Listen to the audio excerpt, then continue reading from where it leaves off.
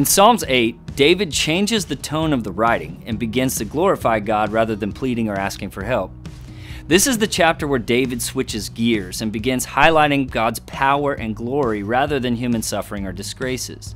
In Psalm 8:4, David writes, "What is mankind that you are mindful of them, human beings that you care for them? You have made them little lower than the angels and crowned them with glory and honor."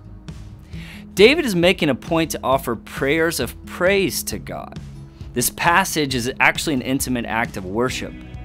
Often he has pleaded repeatedly for strength and guidance and even deliverance, and now he prays and even writes specifically for the purpose of worship, to recognize all that God has done. In verse 9, David writes, "Lord, our Lord, how majestic is your name in all the earth." Most people know David's story, and that he is both simultaneously a flawed, adulterous killer, but also someone that God continuously uses for great purpose. In fact, even refers to as a man after his own heart. In Psalms 9:9, David writes, "The Lord is a refuge for the oppressed, a stronghold in times of trouble."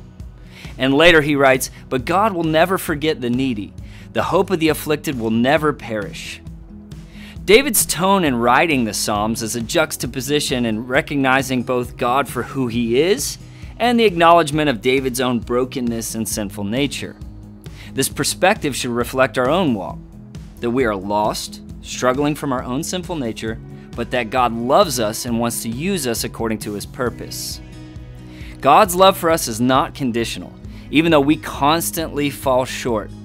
God knows what we need and promises never to leave us or never to forsake us. So let our mentality be like that of David, recognizing our own brokenness, but full of praise for who God is.